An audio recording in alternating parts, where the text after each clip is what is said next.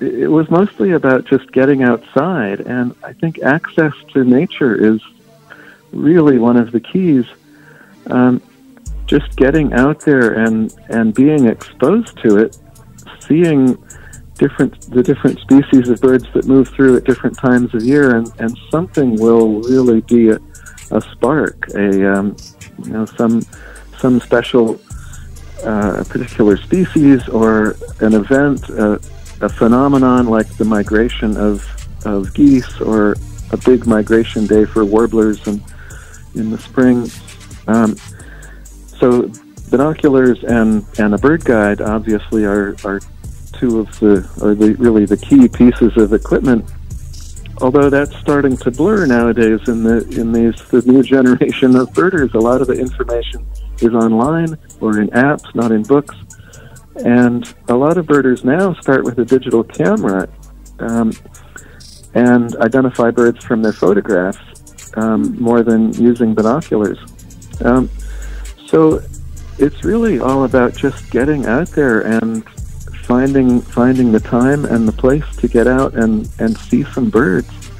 And it's one of those hobbies that I feel like the more you go bird watching, the more you want to go bird watching. It just sort of opens up a world of there's an endless well of things to see and things to experience, and it just builds on itself.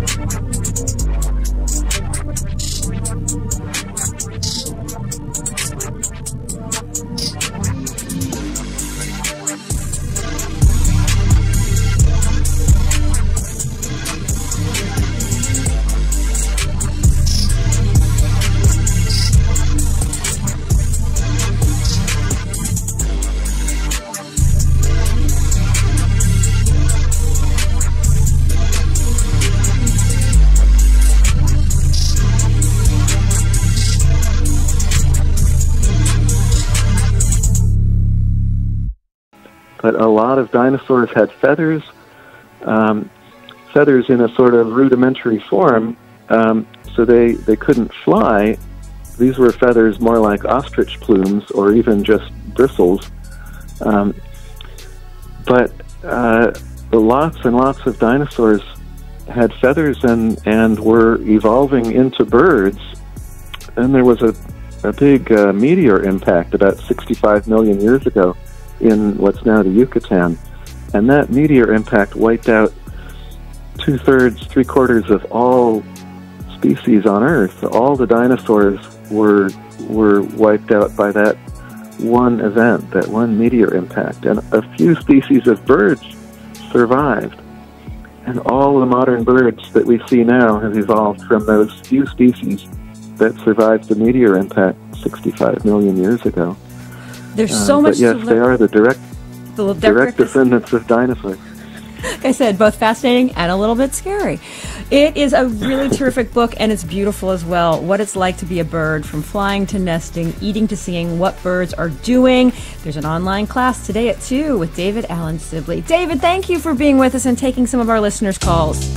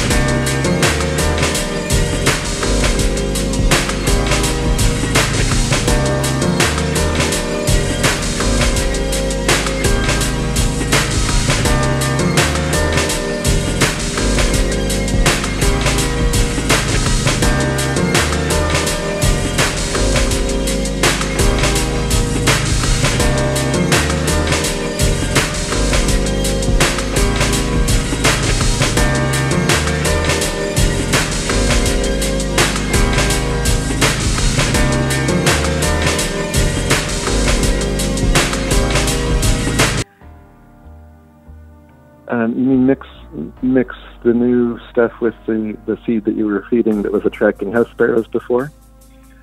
Is that what you're? Yeah, I mean, I want to keep them coming. Mm-hmm.